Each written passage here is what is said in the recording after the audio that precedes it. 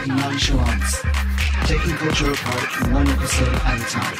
A social commentary podcast on pop culture, fashion, film, and music. Hello, welcome to this week's podcast. This week's is a two-parter that we recorded up on a rooftop, and we continue to discuss fashion and mental health. We got up to last week. I did meet up with a childhood friend that visited London. I went to school with her from third grade, from moving to from Mexico to California, all the way towards the end of seventh grade, and I haven't seen any of those friends since I left California. So I really didn't know what kind of person we were gonna see, and so we did meet up at a pub, and it turned out really into a really good conversation, and just catching up with everything that she's been doing and everything that everybody else did once I left. Wait, so how did she get a hold of you? She just reached out through Instagram. She said, okay. She sent a message saying, "You live in London, right?" And yeah, so we started talking that way. She followed me, but we never really talked. And she's friends with Vero, which is my oldest friend. She went to school in the private Catholic school I went to back in Mexico, and then we both moved to California, and we were in the same class. So she's friends with Vero, and we're all friends basically. So and how old were you when you knew her? Like what age? Well, from 8 to 13. Formative. So yeah, like middle school and elementary. Has she changed a lot, or have you changed a lot? Did she say anything? Well, I mean, yeah, we've all changed. It's been like so long. It's been really long, but is she what you expected? I didn't know what to expect.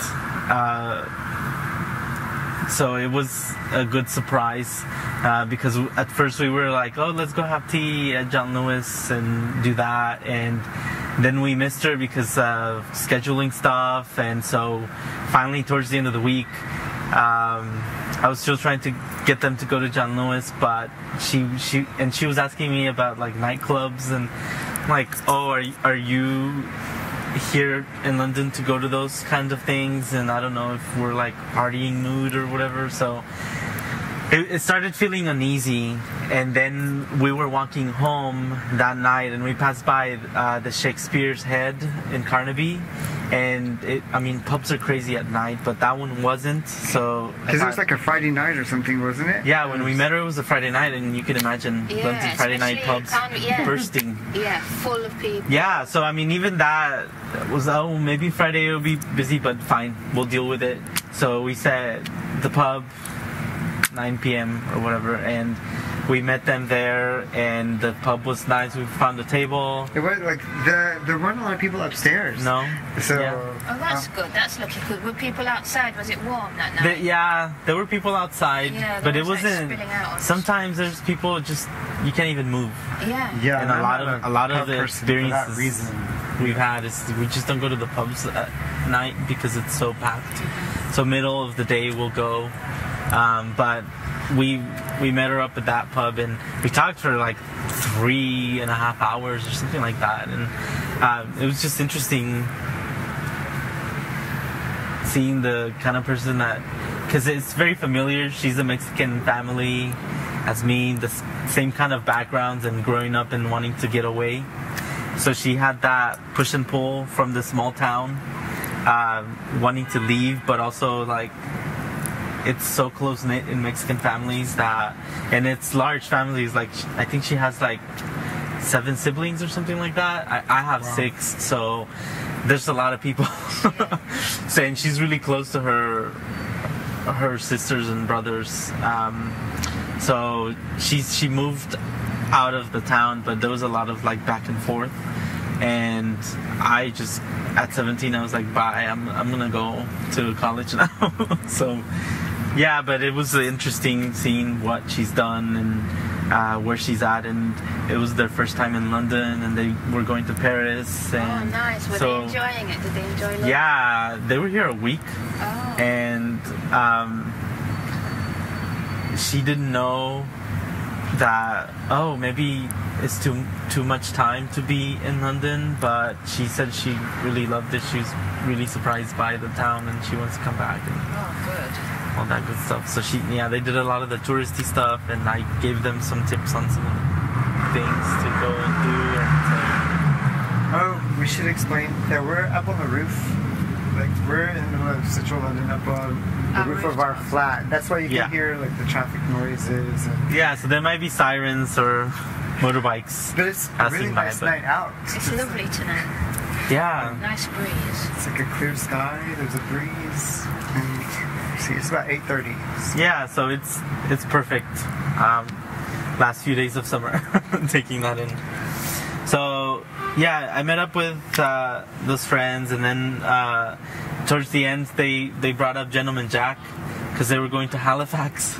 It's like, why are you going to Halifax? It hadn't clicked to me, and because I had just finished Gentleman Jack, and explain what Gentleman Jack is. It's a turn of the century, I think 18th century lesbian that was the head of her household, and she managed everything. And for that time, for women to do that, and it was out of the ordinary.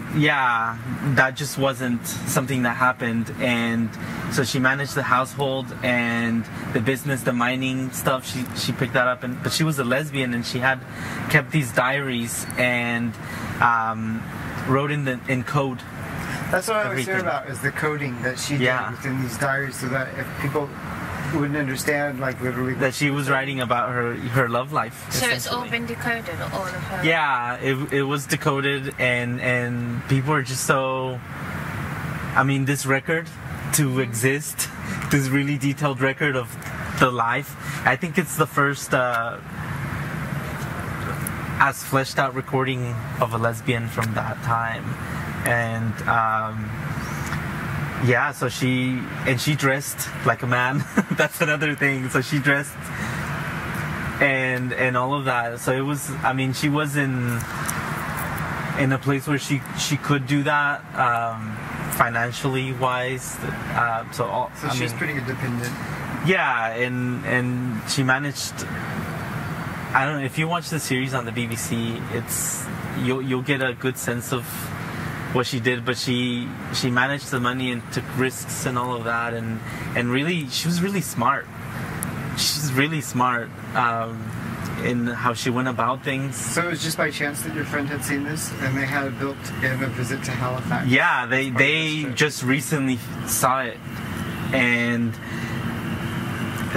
they booked the trip like when they arrived in London. So Halifax is where it's where Gentleman Jack lived. Her home is, and they actually film at her home. So if you watch the show, everything is filmed there. So it looks really nice, and it's the kind of countryside, British countryside that I want to see.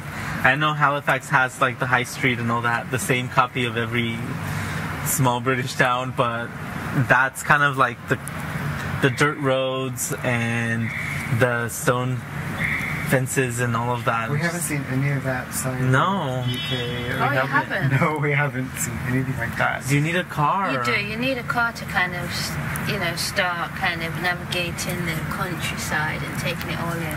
Yeah. Do you like the countryside? Yeah, of course. Especially like in Nottingham, there's Newstead Abbey. Yeah. I think you'd really like that. Oh, okay. One of the poets, oh gosh, I can't remember his name at the moment. It'll come to me. Yeah.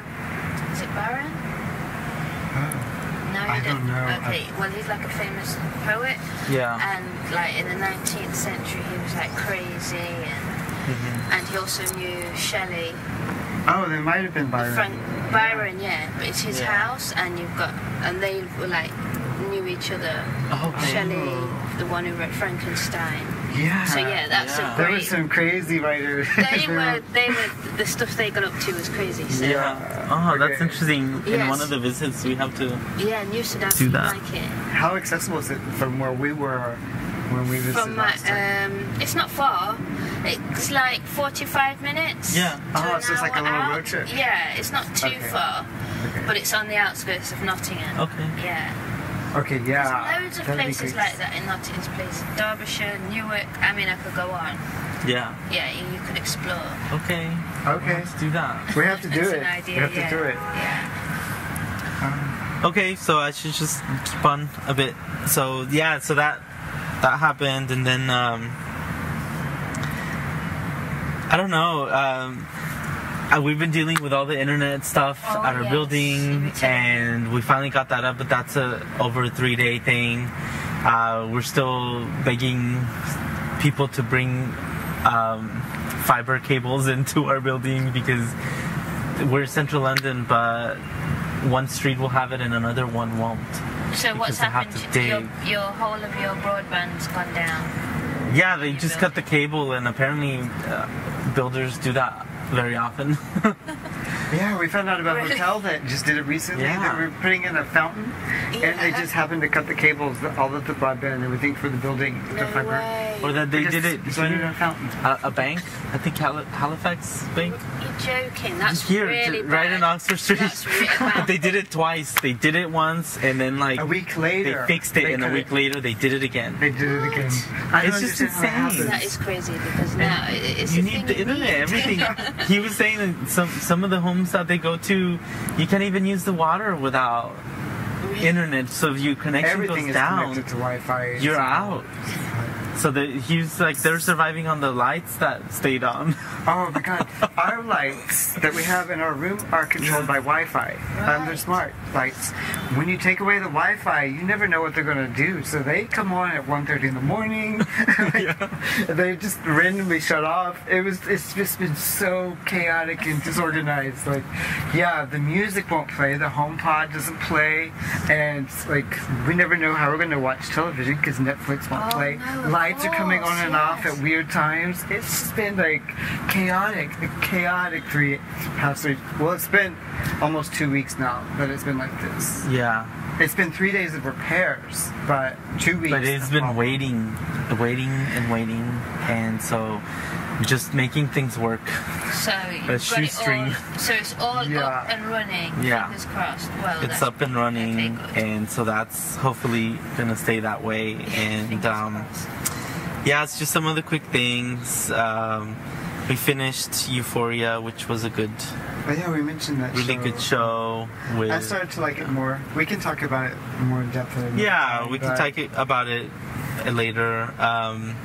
And just all the insanity that's happening around the world, especially in the U.S. The insanity with immigration and all of the things that are happening to the ICE raids, to children being left on the streets, and I mean it's really, really emotional, and it's not. I think people are just getting so desensitized with, oh well, that's crazy that happened, but then like you move on, you read about this and you move on, and it's so cruel. Really, it's just the way that things are being done is strategically cruel. Yeah. To not, there are ways that these things can be done if they're going to happen, where children will be safe, but instead children are getting put in cages. They're getting left in parking lots, or can be picked up on their first day of school because their parents were taken away, like, you know, all of that. Like, it's terrible, and to think that if you're not going to look after the children, you know, society, then where does that the leave most us? innocent of society. Yeah. These are like lifetimes that are being impacted by what's happening to them right now. That's forever. It's there. Exactly. That's It's etched on their forever there. brains forever to have that kind of split from their parents, And the or to be put in a cage. I mean, The kind of person that they will become is colored by that. But you know, and it unfortunately it doesn't stop with them.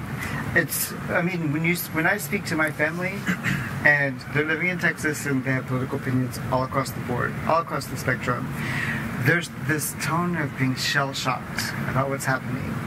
And so, and I mean, it's not even happening in their neighborhoods, but, you know, gun control, gun violence, and this issues of immigration.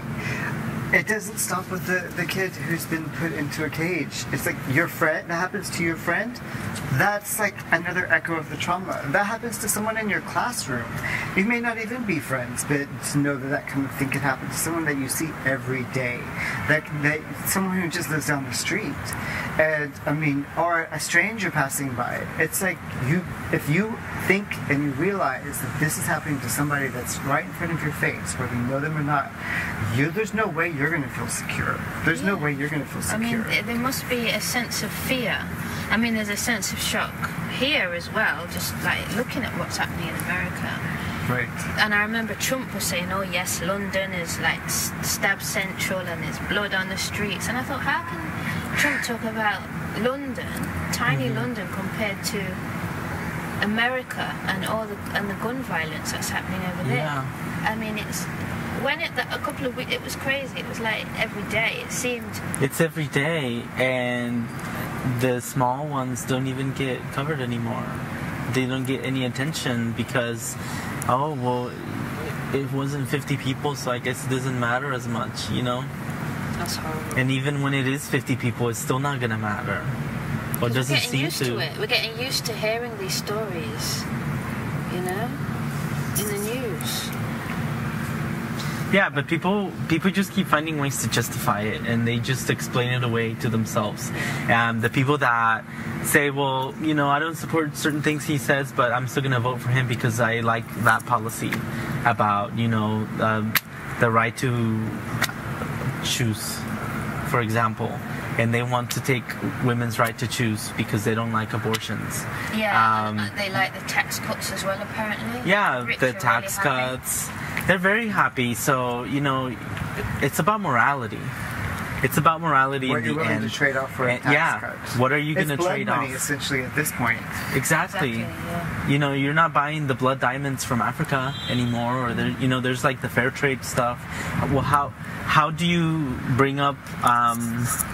How do you translate that into morality, into some of these things that people should be caring about more than a buck? Yeah. Yeah, I mean, it's really depressing. Yeah, it must be hard for you, like, you know, knowing all that's happening and your families are over there. Yeah. I mean, does your family ever talk about it, or?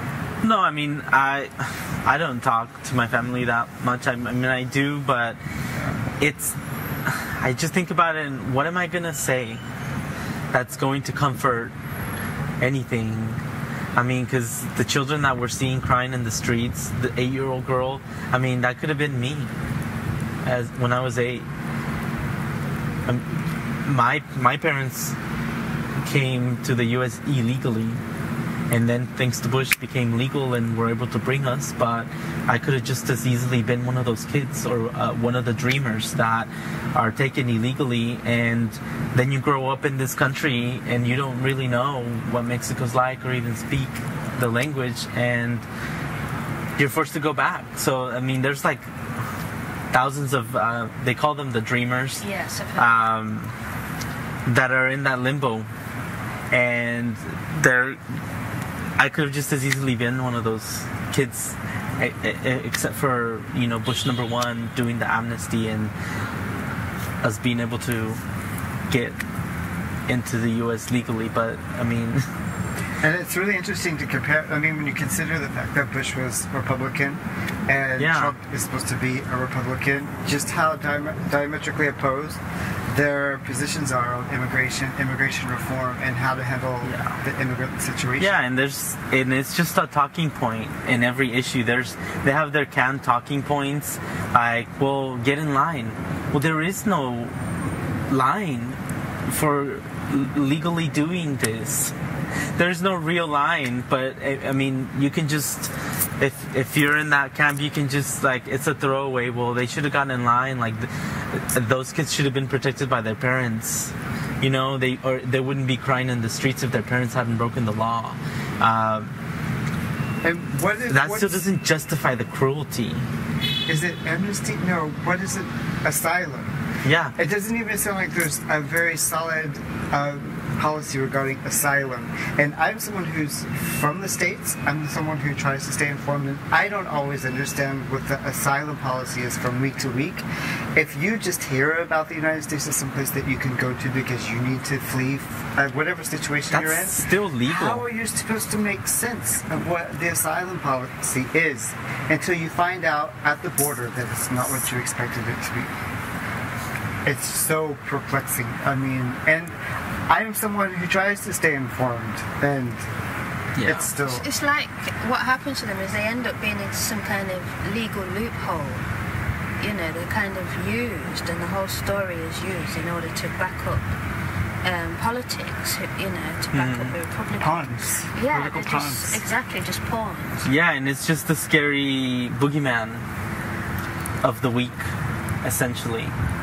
And it's like you have a caravan coming to attack, and then that... Infestations. Yeah. You know, some of the words... That kind like, of... the rhetoric's it's wrong. The rhetoric is wrong, and the rhetoric is inciting violence. And the rhetoric is nothing new. We heard this kind of This is stuff true. back in the middle of the 1900s. Well, We heard it you go during the further back. Nazis. Yeah, the Nazis, which isn't long ago. There's a pattern that works for a certain set of people, and they're just rehashing it. And I wouldn't say that Trump was necessarily Republican. I think he just goes where the money is and the power. He's one of those type of guys. Yeah, no, I mean, no, I know a lot of Republicans who do not like Trump, but he's hijacked the party. Yeah. The whole mentality is hijacked the Yes, party. it works for him. So, you know, it works for him and it works for the Republicans. But like we said, blood money, morality, all of that. But anyways, I mean, topic can go on and on forever. Oh, that's And true. it just hits us like waves. We'll be in the middle of doing research, or we'll be in the middle of reading an article, Yeah, or having a discussion, it's jarring. and then a headline will come in, and another headline will come in, and it's just, it hits us in waves. And it's really, I mean, there's no way to compartmentalize it and just be okay with what's going on. It's like, we try not to become desensitized to it. We try not to just ignore it and like let it pass by. But there are so many elements that we're having to juggle at the same time, and it's just a matter of that. I think this podcast might reflect some of that on an ongoing basis, the difficulties of such harsh political climates, like just some really nasty things going on. But then having, you know, our own place and like culture and what we're trying to carve out and the dialogue. And I don't know, for me, for like the past couple of weeks, I've been trying to get at a perspective on things that might draw on a connection. And I really like that expression. You're not part of the traffic. You're not stuck in traffic. You're a part of the traffic. And if you look at something like actor network theory, we're not observing the problem. We are part of the problem. And we're going to either contribute to the solution, or we're going to contribute to the momentum of it just getting worse. And I think that that's something that can almost be approached like on a molecular level of just how we approach, how our perspective on things, how we articulate, and then when it comes down to like how we interact with each other, how we interact with strangers, common decency that we would show. That we would almost take for granted at one point, but now making a show of, well, no, this is how we think people should be respectful towards each other. This is the way we think people should cooperate. And it's especially the people that you see as like the other, or, you know, other people might be calling them an infestation, but we don't see it that way, and we're going to make a point of not treating people like infestations. And if we can do that, then being a part of the solution. And I think we see examples of people becoming part of the solutions when you see the blockades that you see happening in the neighborhood so that the ICE patrol can't get in, at least for a while. They're presenting like obstacles, and they're presenting like different faces of resistance. And we don't get carried away with demonizing people who aren't like you, even if you don't see them. I mean, because again, it's something that we can do every day. Yeah. And I think for me, like the whole network theory makes me realize just how much a part of things we are. And so that's what I've been trying to like break down. And this might get into what I've been doing for like the past couple of weeks. No, it's interesting. Yeah, I thought you had started. Oh no! It's just because it really felt like a conundrum at first. How do we talk about fashion and pop culture when people are being thrown in cages and being separated from family? And I think that things are so mediatized right now. So many stories are coming across, for better and for worse, that if we're going to be contributing to media, if we're going to be interpreting media in any kind of way, we need to be clear on where we're coming from, so that nothing can be misconstrued, but not beyond that, so that we can be an example of how we think things could go. And so that helped me break down the conundrum of how do you talk about this and how do you talk about this thing. Because pop culture is not innocent. Pop culture is not happening in a vacuum. Pop culture touches the same people who are being thrown into cages just as it does with us.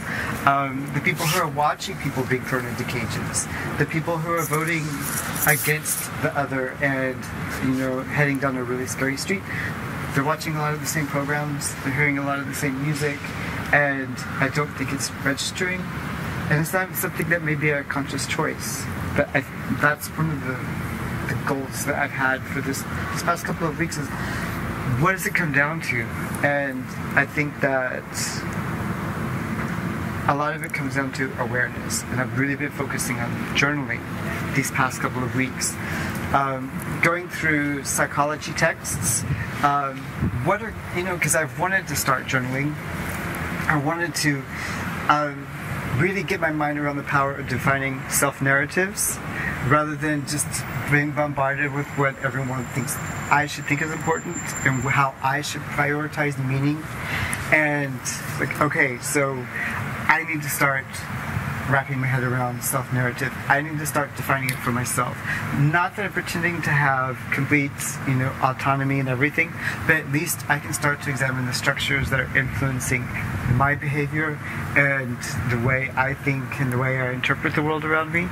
So I started going through psychology texts. I started going through different sources, like what are good journaling questions that I can start asking myself every day that will help clarify things for myself. And that's what I've gotten down to. And it's really interesting when you have to ask yourself every day, what's my agenda? What are some of my social narratives? And what are some neutral events that I've leveraged to create emotional responses for myself? And then how can I turn that around and make it be of use for other people around me? And a lot of it seems like it's abstract, but when you have to do it every day and you have to articulate it, it stops becoming so abstract, and it has really developed like a new space in my head for interpreting and just digesting what's going on around me, and then seeing how I can participate. So that gives a whole level of new meaning to the research that I do, the podcast this podcast that we're working on, the writing that I'm doing, different projects that I would eventually like to take on. But yeah, when you're being bombarded with so much, that's real dedication, isn't it? It's going to be a real interesting project to kind of see. Yeah. Do your PhD. That's really interesting. And I thought also into actor network theory, is it you call it? Yeah. Right. Yeah, that's interesting because it's true with all this new stuff that we're seeing about what's happening in America and here, all over the West, and even in Hong Kong as well. Yeah. It is true that we see these things that are happening, and we are a part of it because we're watching children and thinking, oh God, that's terrible, isn't it? And then watching Netflix and kind of almost you block it out, because truly, what do we do? How do we reconcile not being part of that whole train of what's happening? Right.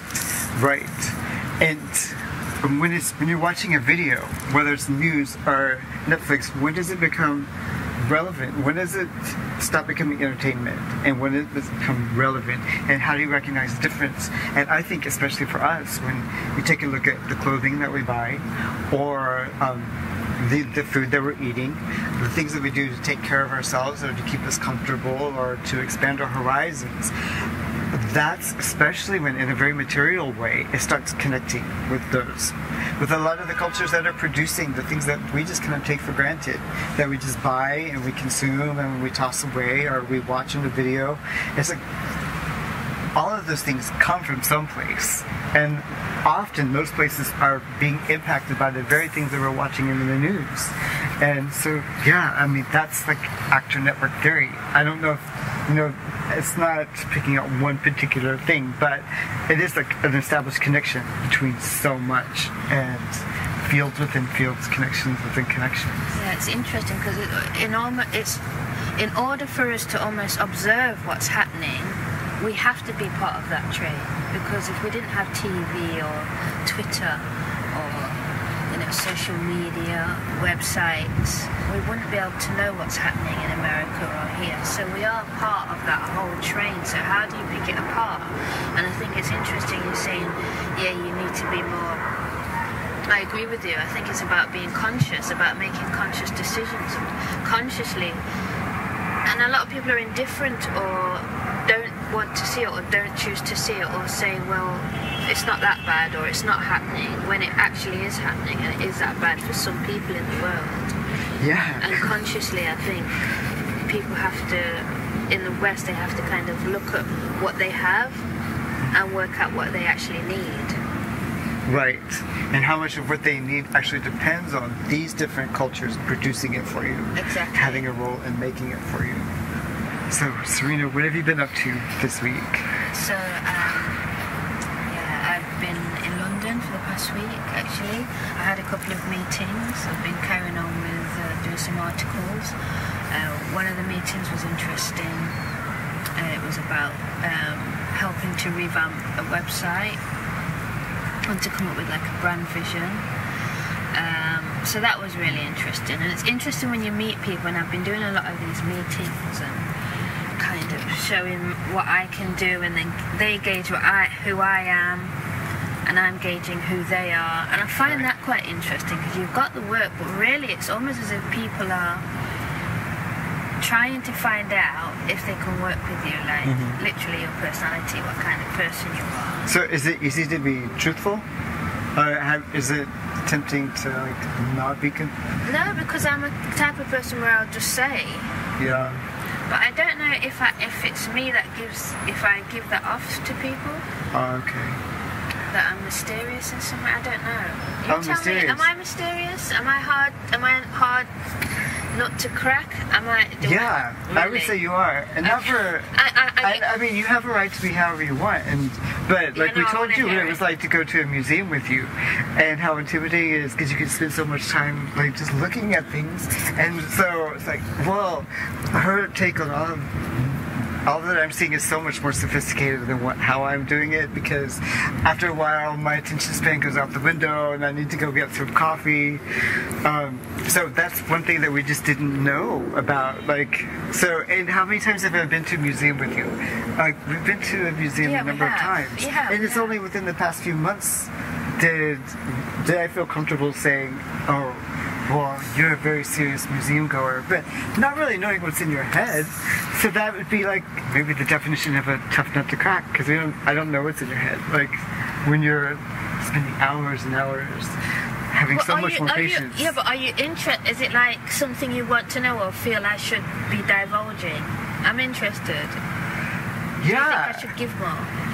Well, no, I don't want to say that for you, because I've had people say that about me, and that puts me on a course that after a while, it generates a sense of tension in me, and it's like, no, I will give up what I'm ready to give up, and, take me as I am, take me as I am presenting myself to you, and if you give me a chance, you'll see, what I can do, but I'm not going to, bend over backwards to prove myself to you in a way that seems foreign or alien, and just not how I like to conduct myself. So I wouldn't want to do that to you. And it's like, what we get, it's like, no, I mean, it's like, that's all we need. You want to give more, of course, because what we've gotten so far is like, yeah, but, it's up to you.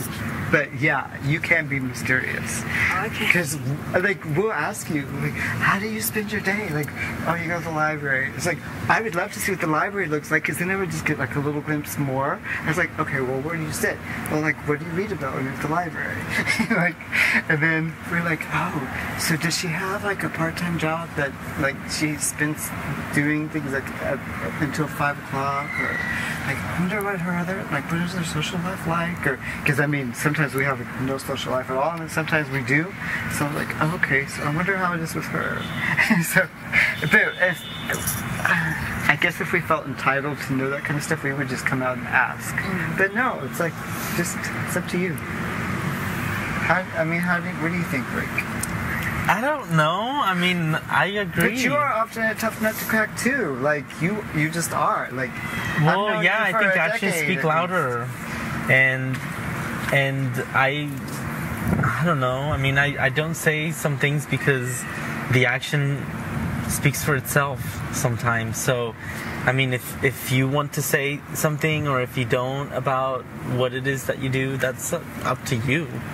And I'm not gonna grill anybody because I haven't. I mean, I like when people ask me about me, but I don't. You know.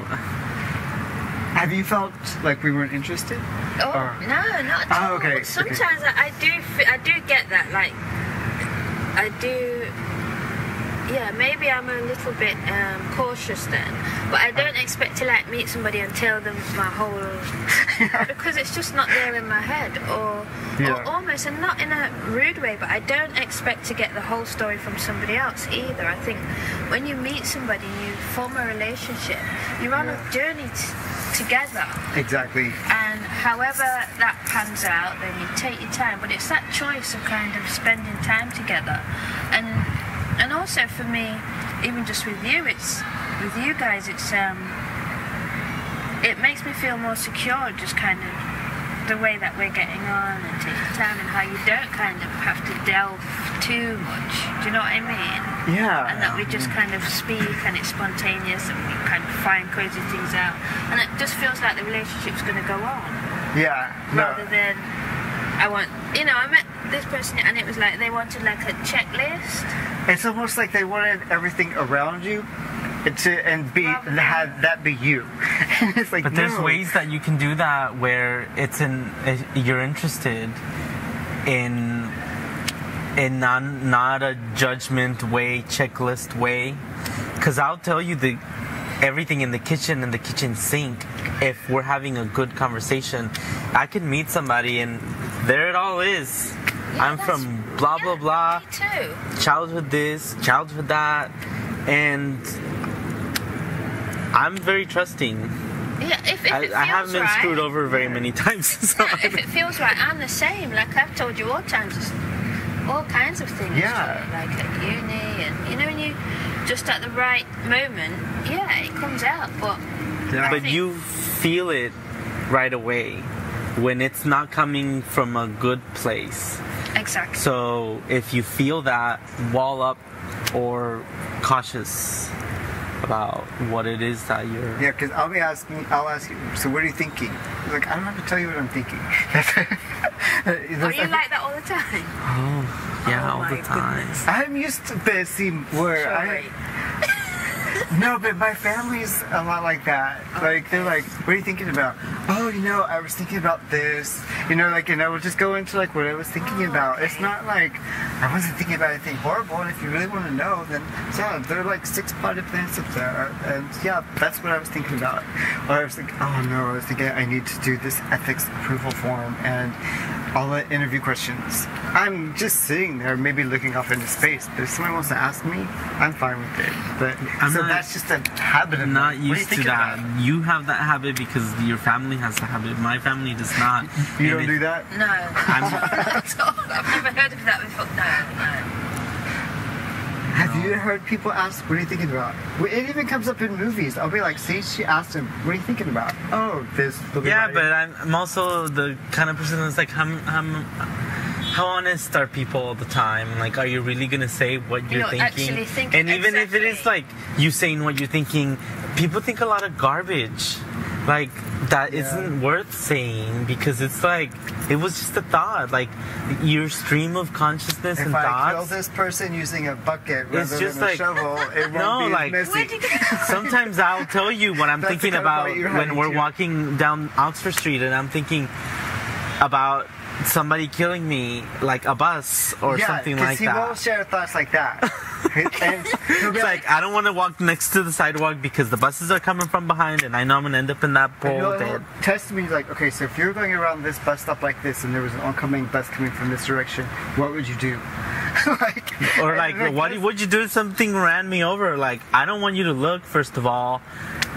So- I was like, no, I but anyways, it's kind of morbid. Video record mode, and I would get it like No, details. Oh gosh. but No. yeah, it is. But we used to like ask if there was a zombie apocalypse, okay, and you Where are were we gonna here and meet? I was there, how are we gonna meet and how are we gonna get there? I'm like, okay, we have So to you've work got it your out. contingency plan. Oh, we know how we're gonna Zombie. barricade this building so that Oh my nobody gets in. goodness me. So those are the thoughts you're willing to share with me, so I can just imagine what the thoughts are that you don't want to But share. it's a lot of menial nothingness, and I No, I don't know. see it as worth saying. Yeah, So that's why, like, I'm not used to that. I agree, because thoughts are 10 a penny. It's people's... Yeah, They are. yeah. It's people's intention and engagement with you in the relationship, which is what I relate to. And I guess that's what I'm learning. Like, the more people I express to or engage with is... It's not having that feeling where you think, why is this person asking me? It's just a natural... I just want to be in a situation where it's just natural and I feel comfortable to share. You just you always seem to have it together. And I mean, I know that no one has it all together Yeah, like no. that, but I'm saying that it never got messy on the surface for you. Like, it was never messy. You never got messy. You just never freaked out. Well, you didn't either. Do you think you didn't either? You seemed together the whole time, like totally chilled and like, because I was like freaking out with the collaboration and the presentations. You're like, oh, I'm fine. It'll be fine. I don't care about the Oh, but I was presentation. lucky. And I was like, Well, I don't mind presentations, and I got a yeah, good team to work with. Yeah, that's true. But no, how you know I'm stressing out is when I'm sitting in front of a computer just staring at the screen all day and not getting up. And that's because I feel like I have no choice. Like, But you're like on stress mode all the time, anyways. less so. Working all the You time. see, he sees you differently. You see. Yeah. I mean, when you have to be pulled away because it might be just a different kind of stress. A stopping The point. way that you do Are it. you really like strict with stopping points? Like, if you're in the middle of doing something and you have to stop, but you didn't finish the paragraph or you didn't finish the chapter, does it just bother you? Like, Yeah, it does, and I'll carry on if it takes me like till 3-4 o'clock in the morning or whatever. yeah, that's how I get stressed. If there's like, I can't get to a stopping point, but I have to stop. But yeah, but you're diving into a sea of everything, and you can't do that. So he'll research for 3 weeks for a 2,000 word essay that he'll write the night before it's due.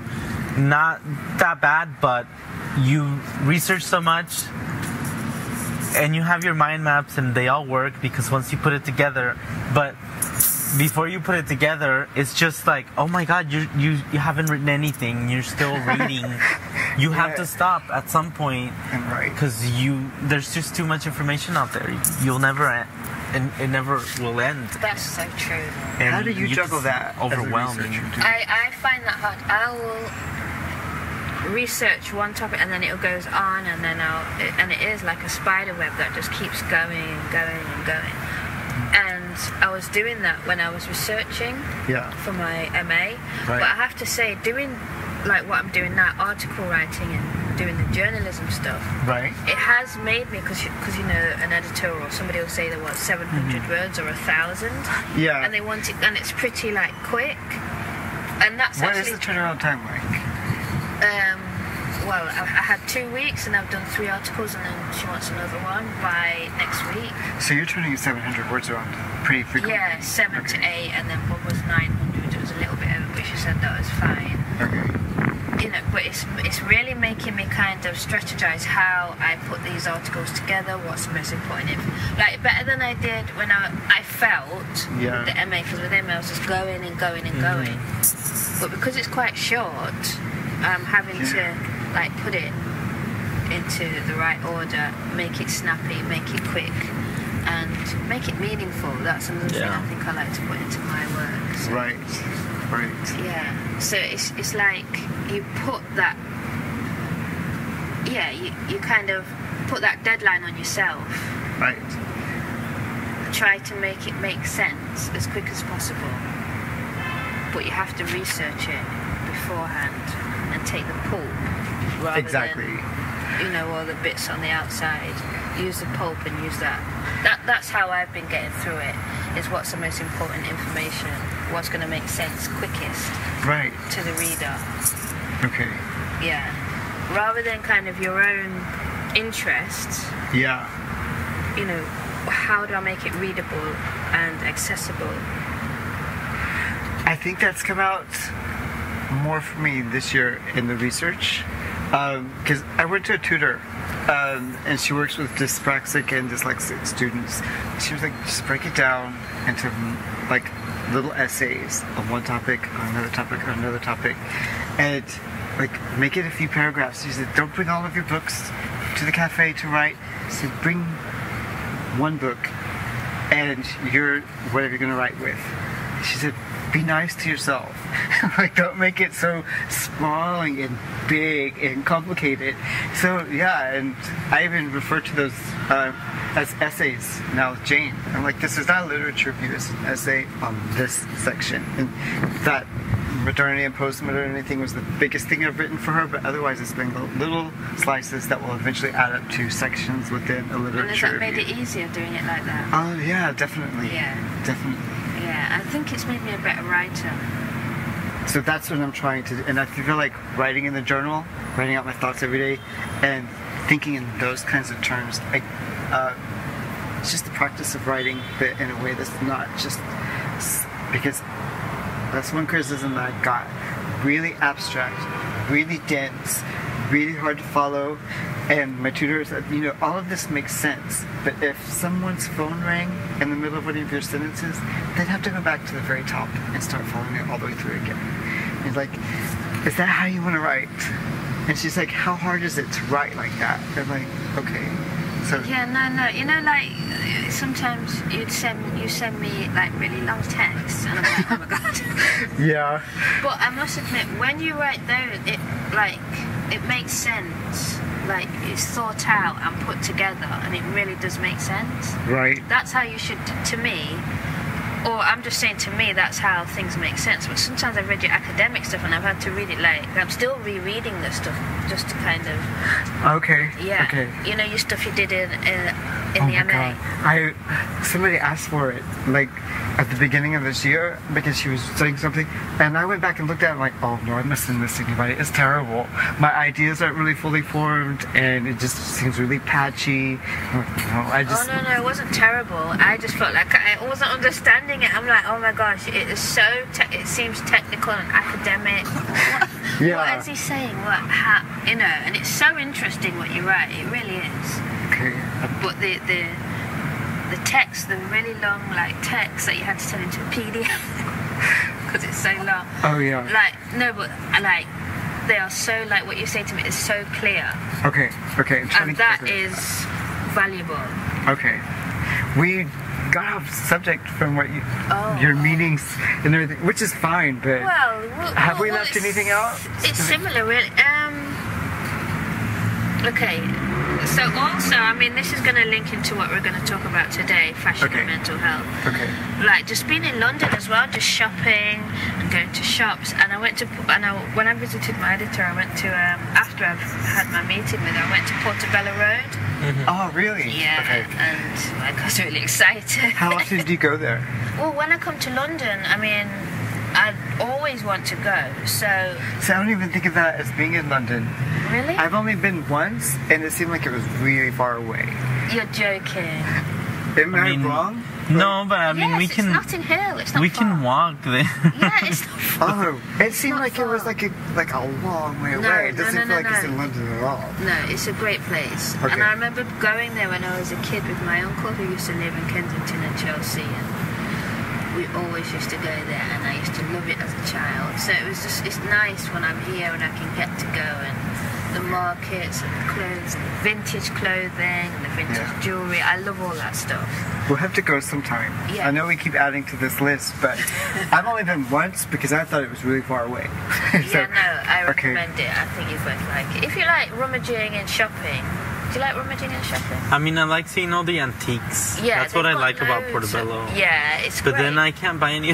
And I like Yeah, shopping the prices. spaces. I may not buy anything there, but I like shopping spaces to see like what people are selling, how they're selling it, what do the customers look like, and Just like all the old silver from the London families, everything they used to Exactly. own. Yeah.